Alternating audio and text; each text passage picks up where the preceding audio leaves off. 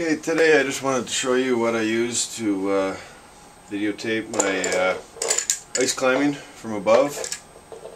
It's these are aluminum arms. I got them off eBay for about 20 bucks.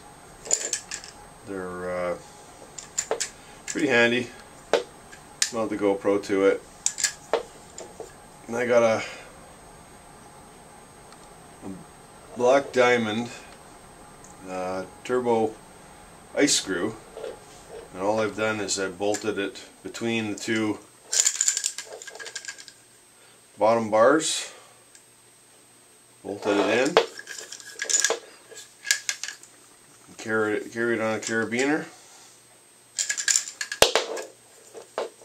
and then all I do is when I get up, climb up, screw in the ice screw, and then you can set the GoPro looking up, or you can set it, turn it around looking down, or have it screwed in so you can get it down.